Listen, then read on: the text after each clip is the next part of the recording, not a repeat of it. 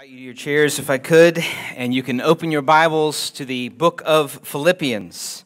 Philippians chapter 4. We have entered the final chapter of our lengthy study in this marvelous book.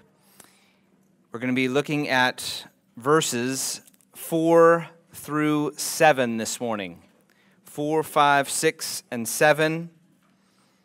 Philippians chapter 4.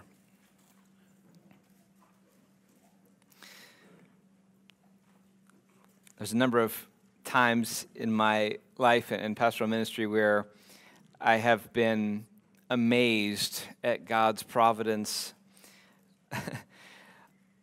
of preparing either a passage or a song in advance of anyone knowing how appropriate that passage is, and that is the case this morning. The Lord knows what we need before we do. So let's begin reading, and let's remember as we read, this is God's Word, full of His authority, describing His character, and inviting us to know Him. Let's read beginning in verse 4 of chapter 4. Rejoice in the Lord always. Again, I will say, rejoice. Let your reasonableness be known to everyone. The Lord is at hand. Do not be anxious about anything, but in prayer, in everything, by prayer and supplication, with thanksgiving, let your requests be made known to God.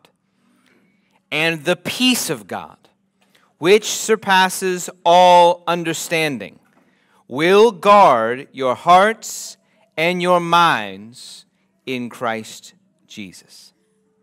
May the Lord bless the preaching of His word. Yesterday, I was walking towards two of my son's soccer game. And as I was going, the game had just started, and my 3-year-old saw me from across the field and just came racing towards me with a big grin on his face. And I think he crossed over part of the field to get there. He was just thrilled that I was going to be there, and he wanted me to hold him. And then later in the day, after I got home from some work, he was wanting me to be outside with him while he played. He wanted me to stay with him while he was doing what he was doing with his trucks and so forth. And then in the end of the day, he wanted me to read him a book before he went to bed. So it struck me that if somebody didn't know me and my little son, but they just observed us, they could discern things about our relationship. They could discern that he loves me, that he trusts me, that I love him, that I enjoy him, that I enjoy seeing him and being with him, that he is dependent on me in some ways, that I care for him. You could see that just by observing us, even if you didn't know anything about us other than just observing our lifestyle together. Well, the same thing is true in our relationship to the Lord. And it is that relationship that is the unifying theme of these verses. There's 3 main commands in these verses, 3 sections of commands. Paul is calling the Philippian church to joy. He's calling them to a kind of reasonableness, or there might be gentleness. And he's also calling them to a prayerfulness that is not anxious and is full of thanksgiving. So there's commands in this passage, but it's very important that the commands not distract us from the foundation. The foundation of this passage is relationship. And so before we launched into the commands, I wanted to pull out of the passage the relational language of this verse so that we can see that like my son, our relationship to the Lord is meant to be revealed in our life. Our life should reveal our relationship to Jesus. Or another way you could say it is, the Lord of our life should shape the character of our life. This isn't just a passage about moralism. Like Christianity is not a religion just trying to get people to behave certain ways. Don't worry, be happy. No, that is not the message of the Bible. The message of the Bible is come to know God, or realize that God has made himself known to you, and in that relationship, act accordingly. It's a child running across a field to his father, requesting care before bedtime, wanting to be close to him. That is the nature of this passage, but we could miss it if we're prone to zero in on commands as if this book is only about behaviors and not about relationships. So before we get into the three commands, I just want to pull out the relational components of this passage. Notice in verse 4, if you look down at your Bibles, notice this, and this will be behind me as well, you can watch. It says, rejoice in the Lord always. Now we just skip over that phrase, but that is the heart of that command. Rejoice in the Lord. In the Lord. It's a reference to our union with Christ, our connection to him, the fact that we are now united to our Savior, that he is our Lord. We have a king that dominates our life, that defines who we are. Rejoice in the Lord always. Notice that relational word right there. Then he goes to command number 2, let your reasonableness, might be translated gentleness, be known to everyone. And then he inserts right after that command this almost, you could think, out of place, abrupt fact, the Lord is at hand. It means the Lord is near to us. It's just sort of inserted in the middle of these commands. The Lord is near. The point is, Paul is not just after behavior. He's after behavior that reflects relationship. The Lord is near. So why should you rejoice and be gentle and not worry and pray? Because the Lord is near. Your Lord is near to you. He is near, ready to lift you up, ready to care for you, ready to rescue you, ready to shower his love and goodness on you. The Lord is at hand. He is right here at your right hand, ready to be with you. There's a relational proximity that colors everything about this passage. It's the reason why we should be the way we should be. The Lord is at hand. Then keep going. He goes to the third command. Don't be anxious about anything, but in everything with prayer and supplication, with thanksgiving. Let your requests, notice this, be made known to God, and the peace of God, which surpasses all understanding, will guard your hearts and your minds. Another relational word, in Christ Jesus. So notice the passage is bracketed. Rejoice in the Lord is at hand. Make your requests known to God. There will be peace for your hearts and minds that will guard you in Christ Jesus. To describe this passage, and there's many like this in the New Testament, as merely behavioral is to delete the heart of the passage. We must not do that, and we must not delete it out of our lives as well. How easy is it, if you've been a Christian any length of time, how easy is it to mostly define your Christian life in terms of maintaining certain characteristics? I'm generally not a thief. I'm generally nice to my children. We have maintained our relational unity for the most part in our home. We basically follow all the laws. We are basically kind. We don't watch things normally that are too egregiously sinful. We try to be nice to our neighbors. We attend church on Sunday morning. And you could reduce the Christian life to a kind of moralism with a nice face. Isn't it easy to do that, especially if you've been a Christian any number of years, just to think, look, I'm basically a nice person, and I'm not too anxious, and I'm basically joyful most of the time. I'm not too harsh with my children, and I've just become a good Christian person. We use that phrase even in the culture. Oh, he's a good Christian man. What do we mean by that? Well, we could mean he behaves a certain way. But the reality is, in the Bible, behavior is meant to flow out of relationship. It's meant to be motivated by a relationship. We're supposed to be a certain way, yes, because our Lord is near. because we know him, because we are in him, because he has invited us to cast all of our cares on him. We are not to be like, if you've noticed, there's a recent trend when a tragedy strikes, certain popular figures are very uncomfortable now with saying prayers. And others try to extend the language. So you'll have people that will say something like, I'm sending you my best wishes, which is sort of meaningful, I guess. What's even less meaningful is the recent phrase, I'm sending you positive energy. I've noticed that recently. I think it's kind of a non-religious way of avoiding saying I'm praying for you. I'm sending you positive religious energy, which physically and scientifically, any physicist will tell you, is absurd. You're not sending any kind of energy.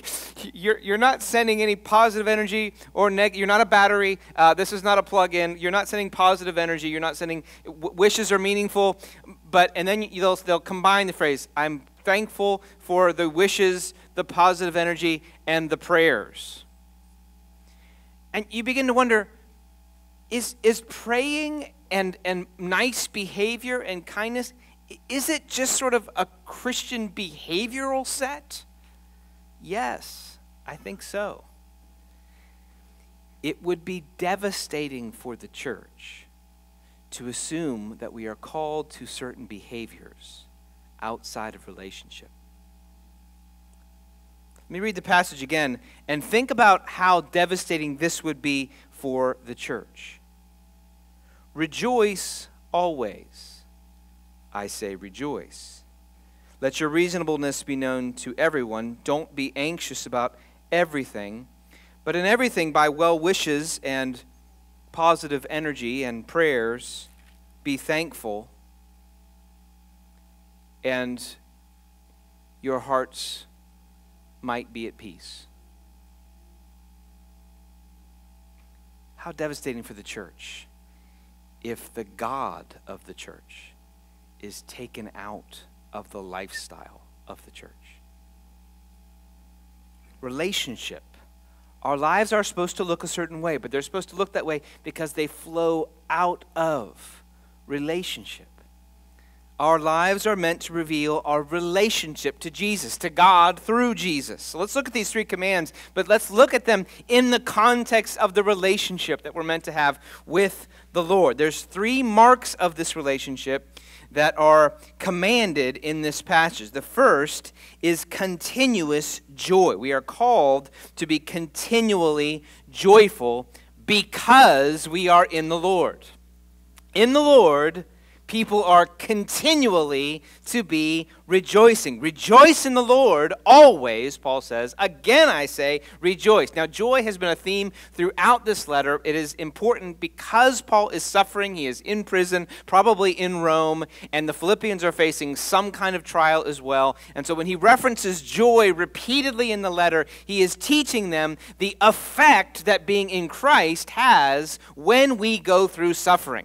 When you go through suffering without Christ, all you have is your own resources and an uncertain future. When you go through suffering in Christ, you have Christ and his promises, which makes any kind of suffering less significant and not able to steal your joy. We are to rejoice because we are in the Lord, because he has saved us, because he has rescued us, because he has brought us into a relationship with God, because he has forgiven all of our sins, because he has taken them as far from us as the east is from the west, because he has promised us a future and an inheritance. And whether you're having a good day or a bad day, or my transmission just broke day, or I don't have a water heater anymore day, or my AC is out day, or I'm having a conflict with my spouse day, you can rejoice in the Lord, because you never have an I don't have the Lord day. Rejoice in the Lord. Rejoice. Joy is a required mark of a person who has a relationship with Jesus. And the absence of joy reveals either a Christian who has been ignoring or neglecting their relationship with Jesus, or a person who has never known the Lord Jesus as their Lord and Savior. If you are noticing a lack of joy in your life, it could be because you are neglecting or holding at arm's length your relationship with Jesus Christ as your Lord and Savior. Joy is a revealer. It's meant to be a mark of those who are in the Lord. What do you do in the Lord? You rejoice. Now, I'm not talking about personalities here. I'm not talking about everybody should be the peppy personality. No, there's all kinds of different personalities. Some are more studious. Some are meditators. Some are exhilarated all the time. I mean, there's different personalities, but underlining all of them should be this concept of joy. I'm not saying, and Paul's not saying, that we just ignore suffering. We're just optimists. You know, what's that terrible sound in the car, Dad? It's nothing.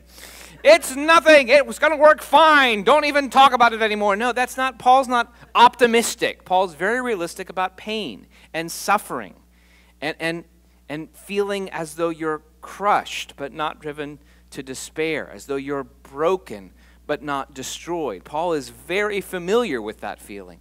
But underneath it all, there is a foundation of joy, such that Paul can command, rejoice in the Lord. I think this one verse also contradicts a Western idea that our emotions are outside of our control, that emotions happen to us, rather than that we control and are commanded to control our emotions. You're commanded to have joy in the Lord, which means emotions can't just be something that happen to us. They are at some level ultimately under the control of our will. We're commanded to have joy. So when you wake up and you're on the wrong side of the bed, or it's a terrible day because you didn't get your to-do list done yesterday, or something's broken, or some child has woken you up in the night, in that moment, we're called to have joy. Not because we just should, but because we are in the Lord. You notice how the relationship makes all the difference here? Paul's not coming to that child on that soccer field and saying, smile. No, he's saying, smile because he is here. And he should be all you need to have joy. Rejoice in the Lord. We're called to be continually joyful. Does your joy reveal your relationship with Jesus? Does it? Some of you are models in this, and I just want to commend you. You are models, examples to me where there is just a joy that exudes from you, whether you're suffering or you're not suffering. There is an ongoing joy, and I am grateful for your example. I know personally, I can struggle. There are moments when I'm not being respected, when life has brought unexpected difficulties, when challenges come, that I tend to be less joyful than at other times. I want to grow in being always joyful. Rejoice in the Lord, always. Again, I say, rejoice, Paul says. Second command, we're called to be gently gracious in Christ. Gently gracious. Why am I using that word? If you look at your Bibles, you notice that Paul's second command is let your reasonableness be known to everyone. That word reasonableness is hard to translate. Other translations you may have heard gentleness. It's a word that would be used if you're talking about a king or a ruler to describe a kind of leniency, a graciousness towards his subjects. So obviously it's not referring to rulers here, but the idea is a person who is kind of graciously flexible and reasonable or gentle. It doesn't just mean reasonable in the sense of, he's a rational person, he's good at logic. That's not the idea. The idea is he's gentle. He's gracious. He's flexible. There's a leniency. He's not standing on rights. He doesn't have this sort of legal spirit towards others. He's not a letter of the law kind of individual. You can imagine a king or a ruler who's not looking to nail someone to the wall for every infraction. That's the idea here. There's an understanding. There's a flexibility, a gracious gentleness. And when you see it that way, it's not hard to see why there's a connection between this word gentle reasonableness, or I've called it gentle graciousness, and the fact that the next verse says the Lord is at hand. Because the Lord who is at hand is the ultimate example of being gentle and patient and indulgent of weak and needy people. So try to imagine a scenario where you have a gracious, patient, and kind father who overhears in the next room one child berating another because of some infraction. You have not done it right. You have done it wrong. And I'm sure some of you, like I do, I have like the legal child and the non-legal child. And the legal child is driven crazy by the non-legal child. You don't do it right. The image here is of the fact when the father comes into the room, that should make a difference in how this one treats this one. Let your gentleness, your magnanimity, your graciousness, your godly indulgence be known to everyone. Now, this is obviously not acting as though we should be tolerant in the spirit of the age and not call sin sin or not rebuke one who is turning away from the Lord Jesus. No, obviously it's not referring to that. It's saying that in our ordinary, everyday interactions, that weakness and failures not produce in us an indignation and a legal spirit of correction. It's saying, no, be reasonable, be gracious, be gentle. You're not looking to find the flaw. Why? Well, the Lord is at hand. You remember that story that Jesus told about the two servants of, there's a servant of the king, and he owes 10,000 talents, and he's forgiven of his entire debt. And then he goes out and he finds a fellow servant who owes him a much smaller amount of money, and the passage says he began to choke him. Pay what you owe. I think that's something that's in view here. Paul would say that be reasonable, be gentle, be gracious. Don't look to get what's yours. But here's the point. It's because the Lord is at hand.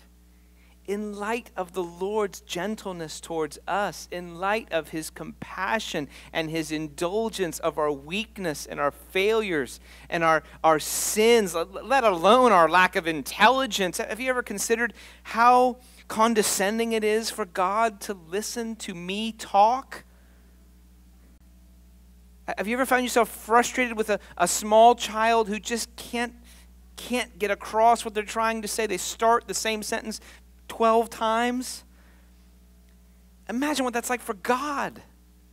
Listening to a person who has to do one word in front of the other in an order. What's that like for God? God indulges me every time I open my mouth. He's having to be more patient than any human being ever has to be. And that's the Lord that is at hand. And so when he sees these two infants, one berating the other and demanding on their rights, he comes and says, I think you can be patient with him. I think you can be reasonable. I think you can be magnanimous. I think you can be gentle. Why? Because you have been chosen by the most gentle, indulgent, patient, magnanimous Lord that has ever been known. The Lord is at hand, child. Be gentle, because he has been gentle with you. He has been gentle with me. The third command is to be prayerfully trusting. Prayerfully trusting. He starts this command with the negative side of it, and then he moves to the positive side of it. He has a description, and then he has a promise. So you notice the negative side is, do not be anxious about anything. I don't know if there is a harder command to obey in the Bible. Do not be anxious about anything.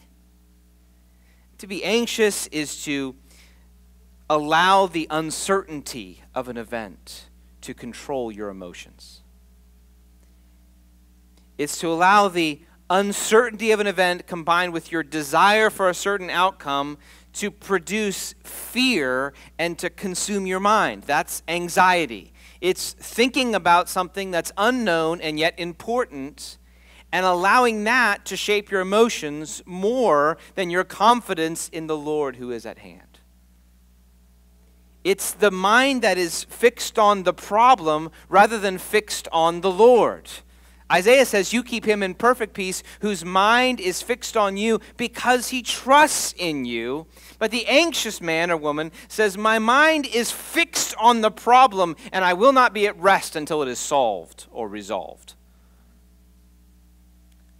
Do you know of a harder command to obey? Do not be anxious about anything. The moment you hear that noise in the car, don't be anxious about that. The moment you hear about layoffs at work, don't be anxious about that. The moment you see that leaking spot in the ceiling, don't be anxious about that. The moment you notice your child behaving in ways that are contrary to what you've taught them, don't be anxious about that. The moment the doctor frowns, don't be anxious about that. The phone call in the middle of the night, don't be anxious about that. Moralism cannot obey this command. Part of the reason I'm bringing this relational component here is these commands are impossible apart from relationship with Jesus. So we relativize them. We say, well, I'm less anxious than my worrying Aunt Gertrude. I mean, if you would have known her, you would have known how peaceful I am. I am really peaceful. I mean, compared to my family, I have made a major breakthrough in anxiety. No, that's not the standard. The standard is the absence of anxiety. We need to be honest with ourselves about the commands to Christians in the New Testament. They are not relative commands. They're not be less anxious than your neighbor. Got it covered. Be less anxious than your grandma. Got it covered. Be less anxious than your spouse. Be less anxious than your child. No. Don't be anxious, ever. I can't do that, Lord. Have you ever had a moment, if you're a parent, there's moments with your children where I say to them, you're right. You can't do that. I had a moment with one of my children the other day where they were just struggling to obey. And they kept telling me, I can't. I can't do it. You're right. You can't. It's not good to define Christianity as something that we can do in our own strength. And you can't never be anxious. But the Lord is at hand. The Lord is at hand. The God of infinite power, perfect wisdom, who knows the future, is at hand. The God who loves you is at hand. The God who cares for you is at hand. The God who knows what the noise is. The God who knows what is scurrying in your attic. That Lord is at hand. He's at hand right now. He's at hand with the child. You don't know where they are or what they're doing. He is at hand with you. He is near to you. He's near to me. So when he says, don't be anxious, he's saying, just stop worrying and just be happy by your own willpower. Just choose to be optimistic. He's saying, no, take those things that are outside of what you can control and hand them to me. Do not allow them to be your God. They may be good desires. They are bad gods. So this command then moves to what we should do. Well, Lord, what do I do? There is still something in the attic. Surely nothing. Surely I can't just be passive. Surely this isn't just like close your eyes and just hope it goes away. That can't be what you're calling me to. No, there is something you can do to combat anxiety. That something is the positive command. Let your requests be made known to the Lord. The Bible is not recommending stoicism, okay? Very important to distinguish this. It's not recommending this idea that just don't care about anything. I mean, whatever. If the child falls off the jungle gym, whatever. I just won't worry. I won't worry about it. But dear, don't you think you should? No, I refuse to worry. I refuse to worry about that. Don't you think you should check the oil in the car? No, I will not be anxious. I will not be anxious about things. It's in God's hands. No, this isn't fatalism. This isn't kind of passivity, stoicism. I don't care about anything. God assumes we care about good things. But we're not to hold on to the care of them in anxiety. We're to hand over the care of them to the Lord. Do not be anxious about anything. Instead of that, here's what you can do. In everything, by prayer and supplication with thanksgiving, let your requests be made known to God. He uses 3 words, probably just to emphasize the point. Prayer, supplication, thanksgiving. They're not broadly distinguishable. They're just saying the same thing repeatedly. Prayer, supplication, with requests. What doesn't fit under that category? And he already said everything. So the point is, your life should be one of continually casting things outside of your control to God. Everything. Small things and big things. Dreams and little desires. Casting them on the Lord. The image of this passage is one of relational magnetism. It's like a magnet drawing us to God. We're in the Lord, so we should rejoice. The Lord is at hand. Be gentle with others. If you're having trouble with doing that, go back to who the Lord is and be reminded of his gentleness, and then you can be gentle with someone else. And don't be anxious. Draw near to the Lord. Cast your cares on him. Your requests, your prayers, cast them on him. It's important to see anxiety not just as something we stop doing, but as something we stop doing by starting to do something else. You can't just not be anxious in a godly way. That is not what God intends. Stop being anxious. And just be blank. Have no desires. No, God intends stop being anxious and start praying. Let me give an illustration. Hold your fist up, just like this. Just hold your fist up. If I were to tell you, open your hand, what would you do? Right, now make a fist again. If I were to tell you, stop making a fist, what would you do? That's this command. Stop making a fist. Open your hand. The way a Christian stops being anxious is by starting to pray. You don't just stop being anxious. You start praying. Start praying, and in a particular way, start praying with thanksgiving. Notice the description there. Pray with thanksgiving. A person whose life reveals their relationship to Jesus is a person who knows there is an endless amount of things to be grateful for. So even our urgent and needy prayers can be laced with thanksgiving. We can thank him for allowing us to draw near as sinful people. We can thank him that his promise to provide for all that we need. We can thank him that he loves us and he cares for us, and that as a father he watches over us like a father does his child. We can thank him even as we are sharing our request with him. Those requests might be small. It might be, Lord, I'm wandering around the parking lot. There doesn't seem to be a space. Could you please provide? I remember hearing a story one time about somebody's mother or grandmother who said, I don't know how else you would find a parking spot without praying for it. I thought, that's exactly is what the author was saying. That's exactly right. You wouldn't. You're not strong enough to lift up every car and make sure a spot lands right in front of where you need it. We assume that because God is so ongoingly generous with us, we start to assume that it is our power bringing those things about. The reality is God is often giving us things even without us asking him. But he intends us to be living in a state of continually asking him.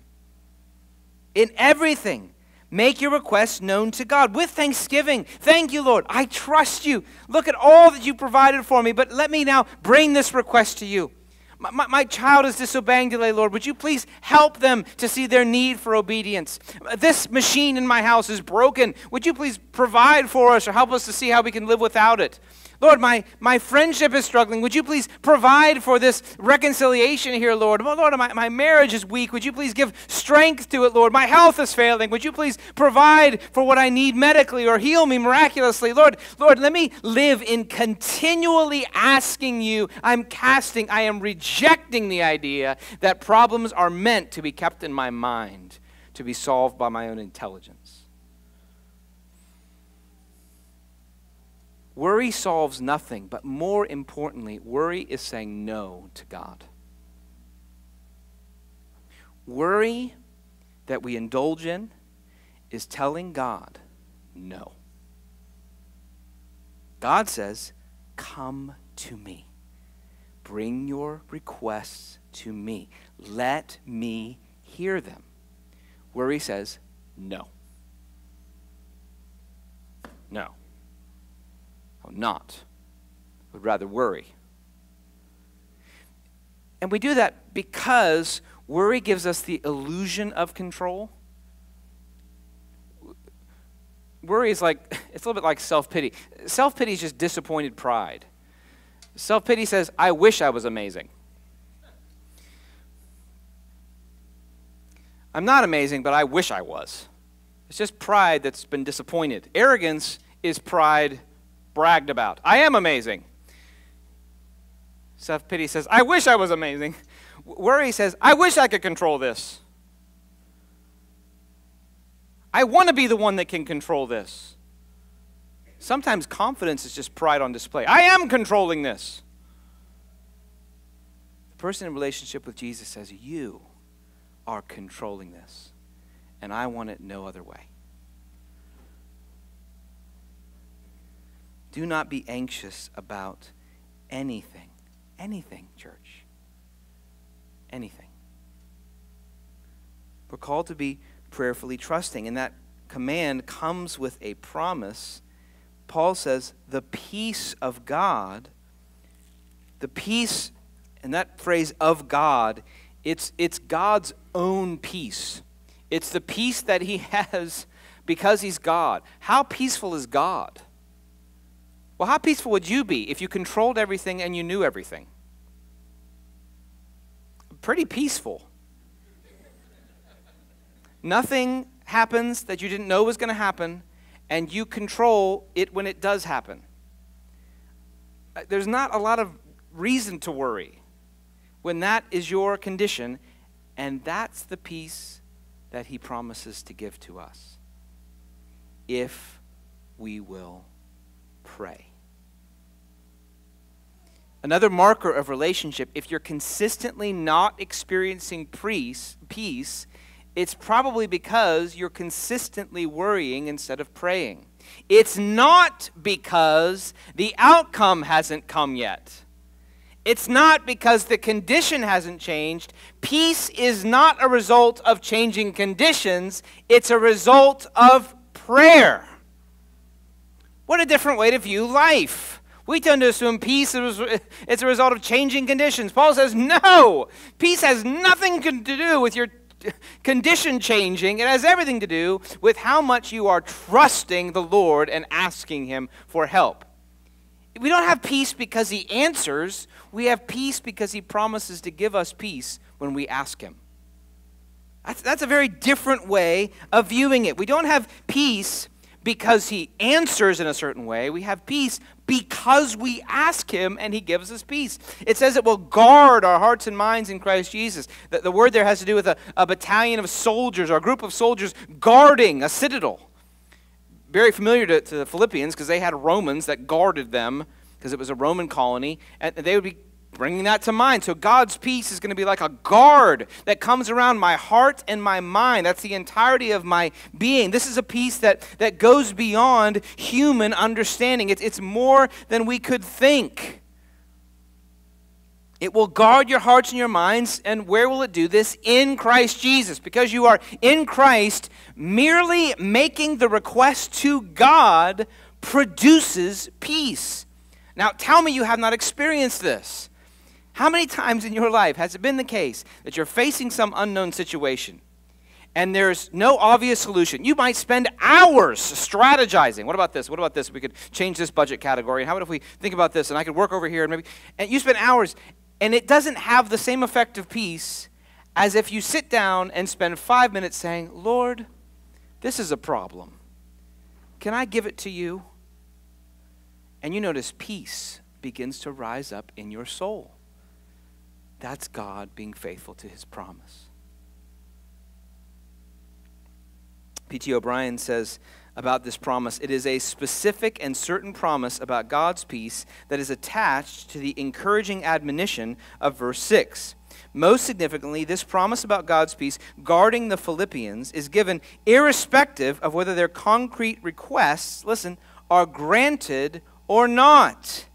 God's peace will be powerfully at work in their lives as a result of their pouring out their hearts in petition with thanksgiving, not because they have made requests that are perfectly in line with the will of God.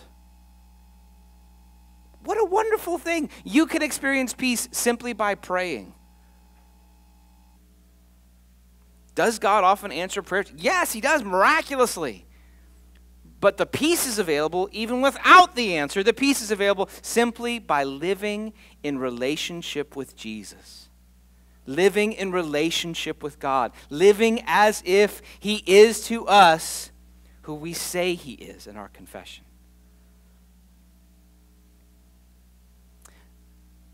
Rejoice. Be gentle. Be prayerfully trusting, not anxious. Thankful. You wrap all of that lifestyle up. What does it have in common? Relationship with God through Christ. It's a relational paragraph. Come to God, he says. Come to me. Come. Bring your troubles. Bring your requests. Bring your burdens. Bring your annoyances.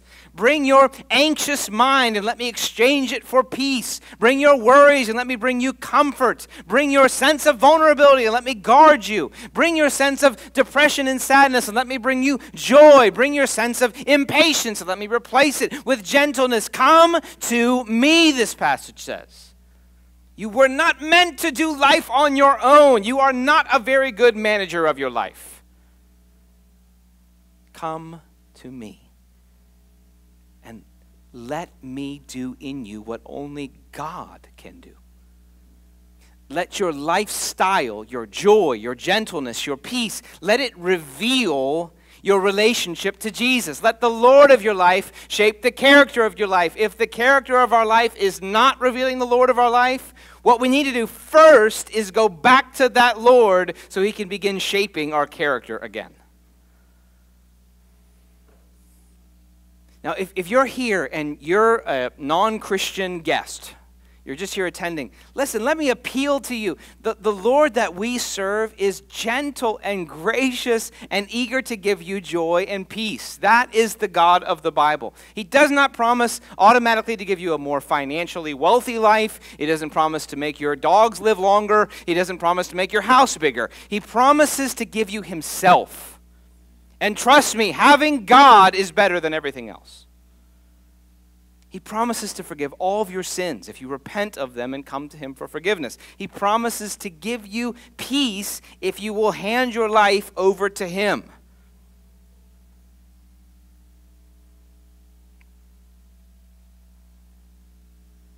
Our lives should reveal our relationship with Jesus.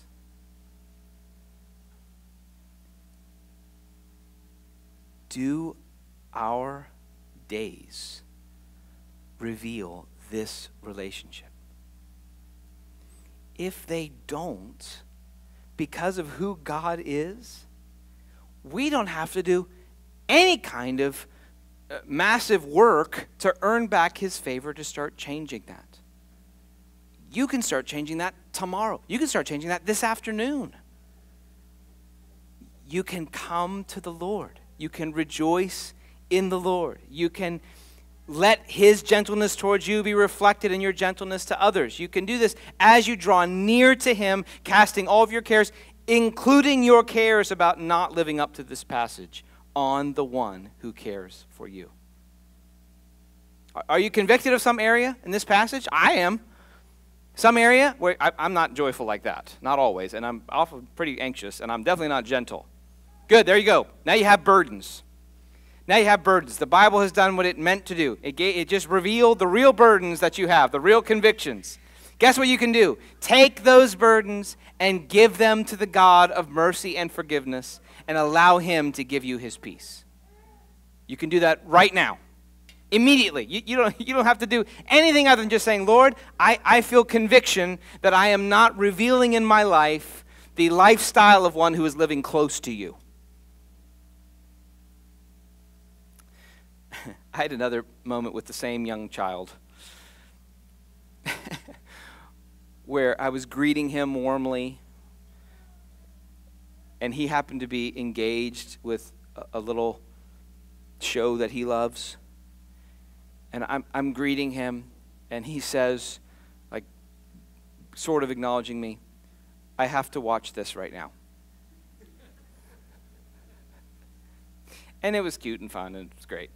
But as the Lord often does, I experienced a little bit of conviction. Because I thought, you know what, Lord? That's like me.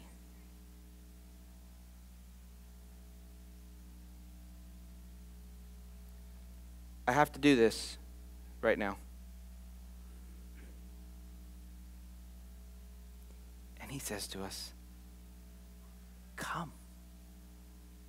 Whatever you're doing, I guarantee I'm better. Come. Rejoice in me. Let your gentleness be known to others because I'm at hand. Don't be anxious. Bring your requests to me, and I will give you my peace. Let your life reveal your relationship with Jesus. Let's pray.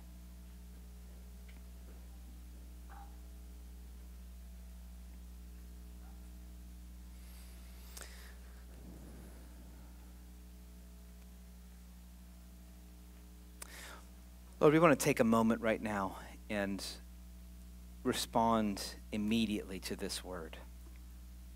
Lord, we're so thankful we don't have to take a number or make an appointment. Lord, we don't have to schedule it this week. We can just immediately come to you. You have spoken to us in your word. You have said to come to you, to rejoice in you, to reflect you. So, Lord, we're coming to you right now. We're casting our cares, our burdens on you, even the burden of conviction for being too busy for you. And we are drawing near to you and declaring that you are what we want, what we need. We are running towards you in the middle of this moment of life. Receive, Lord, our affection, our repentance, our joy, our requests.